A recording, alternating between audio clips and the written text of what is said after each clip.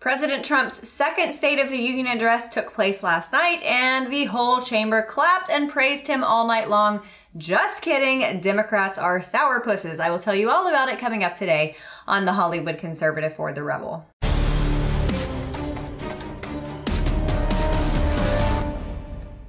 As many of you probably watched last night, the president gave his second State of the Union address. He covered all of the topics that you would expect him to, and I can't possibly go over all of them because the speech was well over an hour, so I'm just going to cover some of my favorite parts and point out some important things. The first thing that I noticed was that when the First Lady walked in, everyone in the chamber is supposed to stand, and everyone did, except for Alexandria Ocasio-Cortez. Maybe she is too young and green and ignorant to know that you are supposed to stand for that, but alas, she did not. One of my favorite comments from the earlier part of President Trump's speech was when he said that America should move forward, not governing as two parties, but as one nation. Republicans stood up first, and then a few Democrats actually stood up for that. Not long after that, the president started introducing his honored guests. The president introduced 3 World War II veterans. One was Herman Zychik, a Jewish American who helped liberate a Nazi death camp.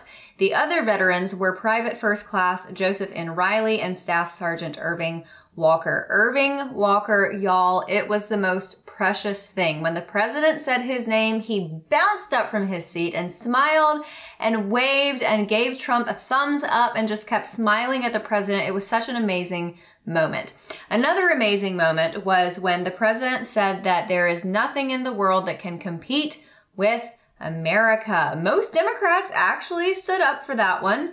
The president then said that we must reject the politics of revenge, resist redistribution, and embrace the potential of compromise and the common good. Most Democrats stood, including Nancy Pelosi. AOC, Alexandria Ocasio-Cortez, sat there with a furious look on her face like a petulant teenager getting grounded. Speaking of children, throughout the entire address, the Democrats looked like obstinate 5th graders during the parent-teacher conference, and they know that their teacher is about to tell their mom that they are just like a horrible kid and a terrible student. That's what they look like. Angry, defiant, and yet knowing deep down they are on the wrong side of history.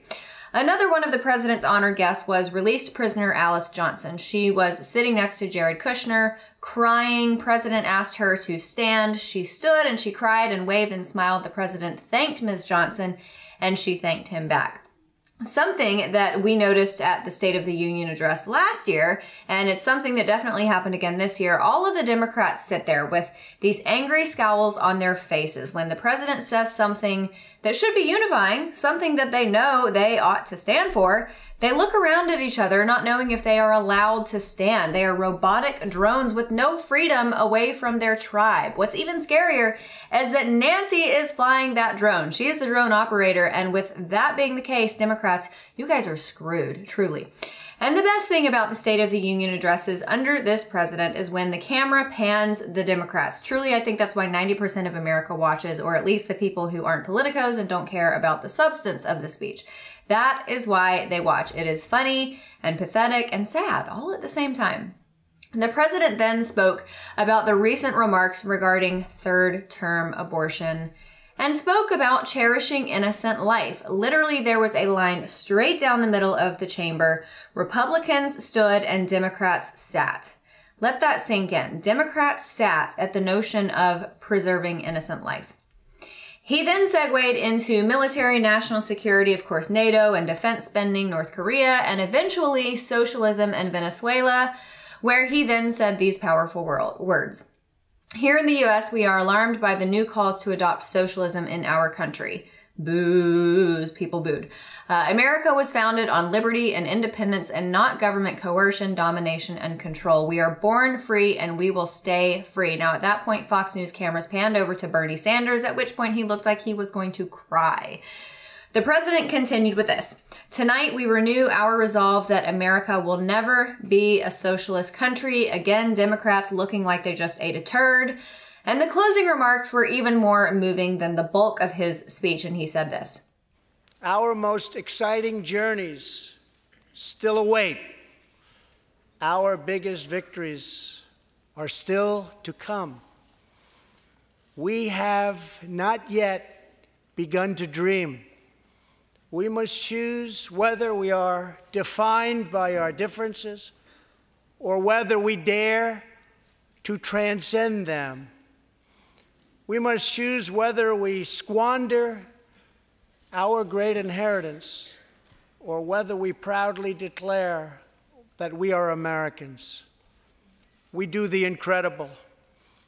We defy the impossible. We conquer the unknown.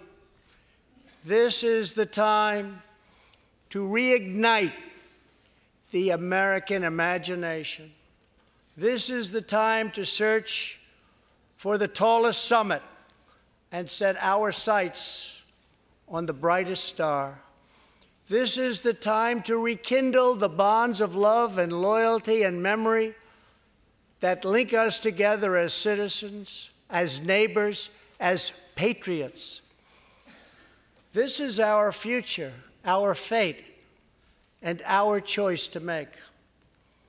I am asking you to choose greatness. No matter the trials we face, no matter the challenges to come, we must go forward together. We must keep America first in our hearts. We must keep freedom alive in our souls.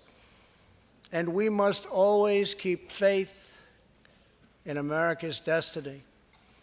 That one nation, under God, must be the hope and the promise and the light and the glory among all the nations of the world.